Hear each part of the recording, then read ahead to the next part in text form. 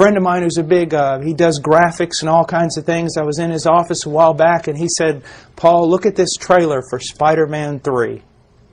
So it was like a 40-second trailer of Spider-Man 3. And he clicked that thing on, and I mean for like 40 seconds. I mean, I was being bombarded by everything you could possibly... I mean, it was really amazing. It was just get your heart going and all these things this guy could do, and it was just absolutely phenomenal. And when it's finished, I was almost wore out. And then I thought about it. How could a kid watch this unrealistic thing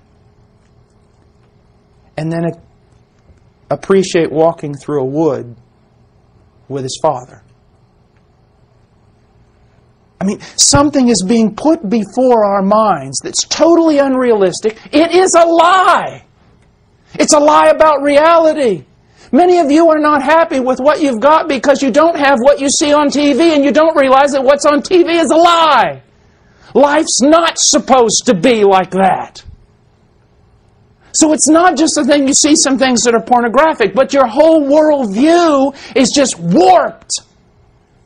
To be happy, you must be like this. To be happy, you must be like them. To be happy, this must happen in your life. And because it doesn't, in real life, people get old, they get ugly, they get sick, things fall apart, things don't work right.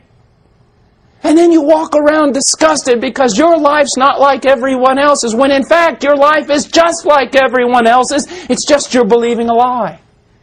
You see, don't think that false prophets are just those weird people who knock on your door with suitcases. The greatest false prophets on the face of the earth.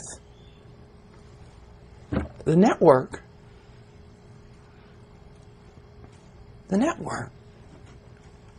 And it's so our mind, we've got to think about our mind. It's not just what do we put in our mind, it's what do we keep out of it so that we can be pure. And purity is not this pietistic, Catholic, separatist thing. I'm talking about pure so that you can love your wife madly. I'm talking about pure so that you can wrestle and run with your children. I'm talking about pure so that you can laugh with all the fullness of your heart. Not religion. Not stifling, sick religion, but life.